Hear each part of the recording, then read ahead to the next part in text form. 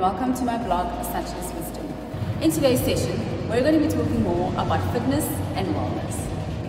As a mom of 3, I've had my fair share of struggles with weight. With my last born, I gained 19 kgs. Although I've lost most of the weight, I must admit with my 3rd born, it was tough. This journey cemented for me that fitness and wellness is actually a lifestyle rather than a once-off diet.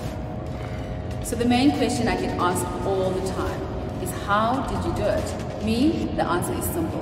Do what works best for you and stick to it. For me, I mixed a variation of diet and lifestyle habits I wanted to sustain. One of them being I started to intermittent fast. So I would stop eating at 8 o'clock at night and only eat at 12 o'clock the following day. Secondly, I followed a healthy eating lifestyle. So after 12 o'clock, I would eat fruit and vegetables, a little bit of carbs, healthy ones, the brown rice, and your protein. There are thousands of healthy eating lifestyles and training programs that you can follow. But before we get into the nitty-gritties and the details, it is actually important to realize that the weight loss journey begins in the mind.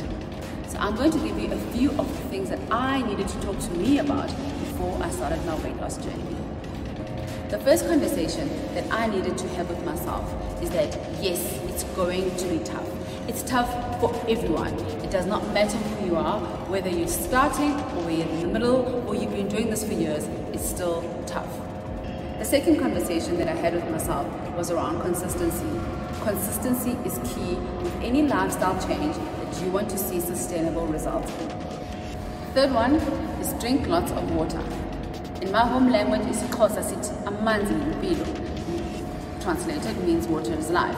But honestly, drink plenty and plenty and plenty of water. The fourth one is around sleeping. You need to give your body enough time to recover, so get lots of sleep.